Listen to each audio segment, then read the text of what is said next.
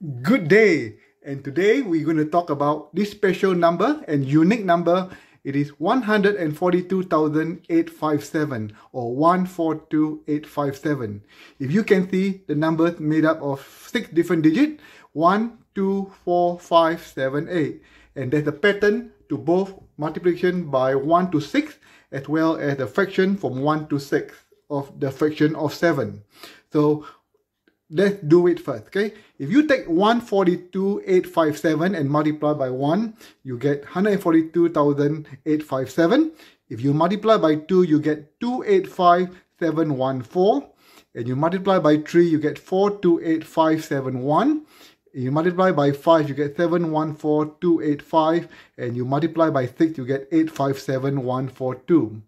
If you notice the number, they are all the same number. It's just being rotated around and around. That's why it is called the cyclic number. So this is the most famous cyclic number.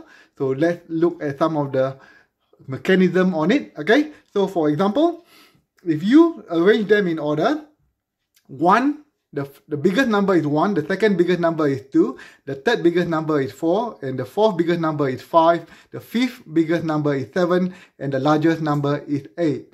So what happened that when you multiply by 1, you get the same number, 142,857.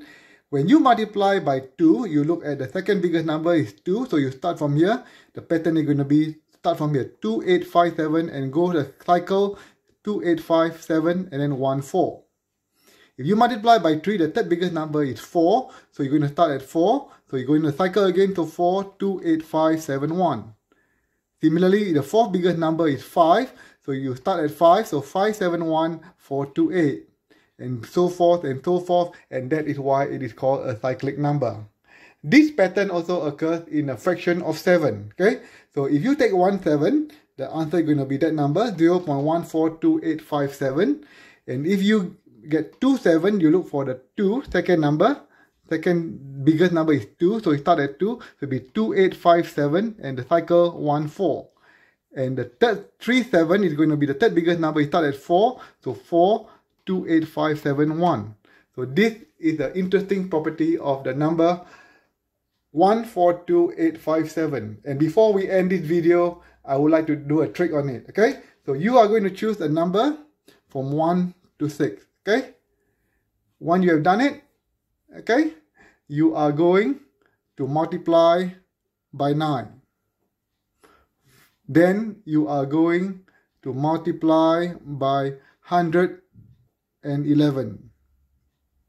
Then you're going to multiply by 1001. And last but not least, you're going to divide by 7. And see what's your answer? Your answer is the number 142,857 in a different order. I'm not sure which number you choose, but it could be any of the order there. Okay, so have a good day everyone and see you soon. Thanks for watching.